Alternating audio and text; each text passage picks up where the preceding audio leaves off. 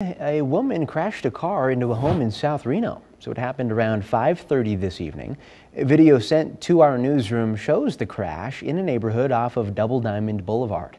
Now you can see Reno Fire was on scene, some damage to a tree in the resident's yard too.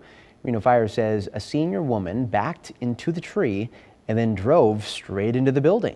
Now, fortunately, no one was hurt. The resident who lives there can still live in the home. This is a developing story, and we will keep you updated as we learn more.